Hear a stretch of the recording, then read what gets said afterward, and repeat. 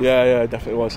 Last 5 minutes was interesting, but we started off well and then dropped off a bit, made it hard for ourselves at the end, but it's good of the boys to come through and stick at 2 tries at finals day. You can't ask much more, so I'm happy. Yeah, I mean, it's a big thing for us going out as a team and going out hard from the off. Physicality and intensity has always got to be up there. Just a shame we didn't maintain it throughout the game, but yeah, it was something we needed to do. We said in the change rooms, we'd go out strong, we'd beat them on physicality, and we did it in the first 20 minutes. So a lot of it really, I mean, there's several factors that buy into it. As a team, we get on quite well. Coaching, when we're training, a lot of the lads are there to train and we listen to what the coach has got to say and just sort of buy into the process really. Yeah, it's good, it's exciting. I mean, it's a big stage, isn't it? So the nerves get you, but it's good nerves and you're excited, you want to be it. It's been big, it's been massive, yeah. I mean, from every aspect, S&C wise, understanding wise, I've got a lot to thank for the Tigers boys because they've done a lot for me.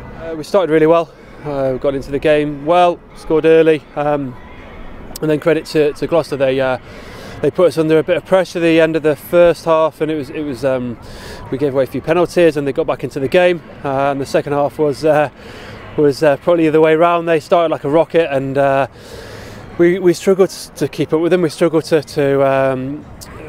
we struggled for territory. We kept doing the same things, and they were bloody good. They really came back at us and took the game and put it really close. And then the last 5 minutes was probably everything a final should be. Ball hit the post twice, and a lot of tension, a lot of pressure, and we just about came through it. So very happy, very relieved. But credit to the lads for sticking at it, and credit to Gloucester for coming back again and again to make it very, very close. It never is an aim to go unbeaten. You know, it's a bit of a cliche, but you take each game as it comes. And actually, I mean, we're unbeaten in the academy programme, but we went out to Ireland in the summer when we played 2 really tough games and lost. Yeah,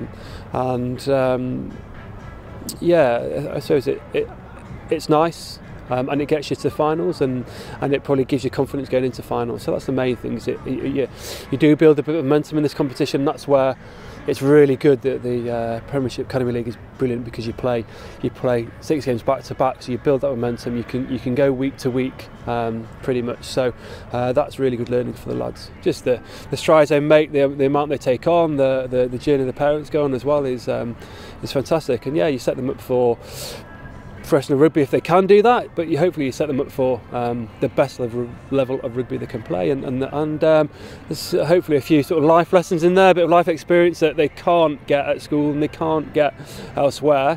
Hopefully that's where we can add value to them in their lives, yeah.